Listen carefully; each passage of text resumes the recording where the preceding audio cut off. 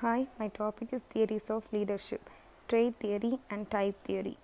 Leadership means guiding and inspiring others to achieve goals together. People have studied leadership for a long time and there are many ideas about what makes a good leader. Some say it is about having certain qualities while others think it is about how leaders act or the situations they are in. Different theories help us to understand leadership better. In the discussion, we will explore these theories to learn more about what makes a leader effective. Theories of leadership: trait theory, type theory, behavioral theory, group theory, and path goal theory. Trait theory. The theory, known as trait theory, focuses on 5 major leadership traits of intelligence, self-confidence, determination, integrity, and sociability. The trait theory of leadership suggests that certain inborn or innate qualities and characteristics make someone a leader. These qualities might be personality factor, physical factor, intelligence factor, and so on. Some of the example of trait theory: charisma, possessing a presence and communication style that captivate others, excluding confidence and authority.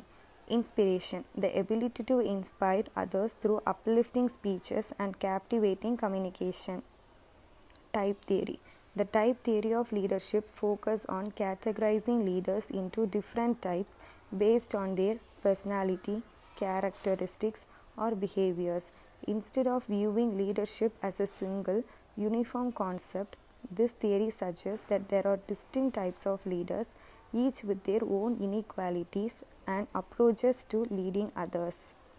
Type theory of leadership is like sorting leaders into different groups based on their personality and behavior. Instead of saying all leaders are the same, it suggests that there are different kinds of leaders. One type would be leaders who are really confident and outgoing, while another type might be leaders who are more quiet but really good listeners.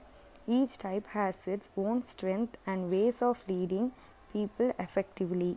So, instead of thinking there is just one way to be a leader, type theory helps us to understand that leaders come in all shapes and sizes, and each type can bring something valuable to the table. In conclusion, both the type theory and trait theory of leadership offer valuable insights into understanding leadership dynamics, albeit from different perspectives. The trait theory highlights the importance of individual characteristics. The type theory acknowledges the diversity of leadership styles. Both theories contribute to our understanding of leadership by offering different perspectives and frameworks for examining leadership effectiveness.